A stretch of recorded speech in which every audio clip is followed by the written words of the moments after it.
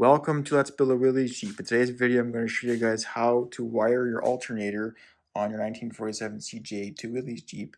And this is in case you have converted your generator to an alternator. Your generator would have been a 6-volt system. Your alternator now is a 12-volt system. And it's very important that we have an alternator that's been converted to 45 amps or below 50 amps because our amp gauge on the dashboard only goes up to 50 amp maximum. We want to make sure this is a little bit below 50 amps because you don't want your amp gauge to overheat and it might cause a fire. Now at the dashboard here, as you can see, the amp gauge only goes up to 50 amps. It's very critical we have an alternator that does not produce more than 50 amps of power.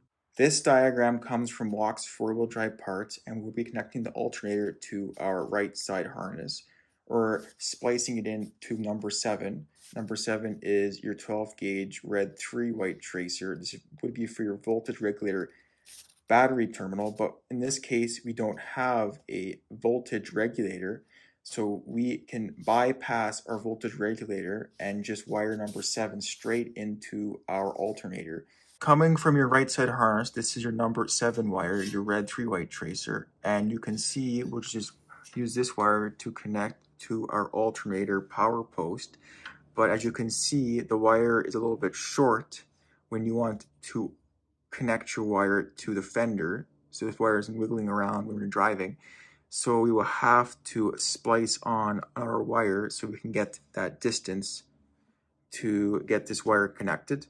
To make our wire longer, we can use a wire from our generator voltage regulator harness, and we can use the 3/6 wire, or the same wire as we have going, the 12 gauge red 3 white tracer.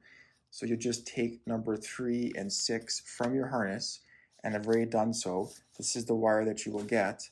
And now we can cut one of the ends and we'll splice it onto our other wire, and we'll make sure that we keep the loop, the bigger loop, on our wire so it'll connect to our alternator. Make sure you don't mess this up because it won't get on to your post on your alternator.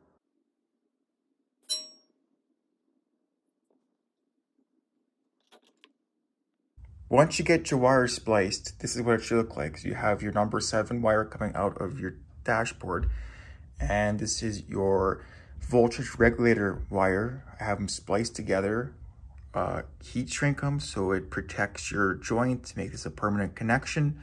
Once you have your loom installed over your wire to protect your wire from the elements of the engine heat and just debris, we will use a clamp and clamp it to the fender, thread that on, and then we will attach the large loop to the power post or alternator. We'll just slide it on and put a lock washer and a nut on.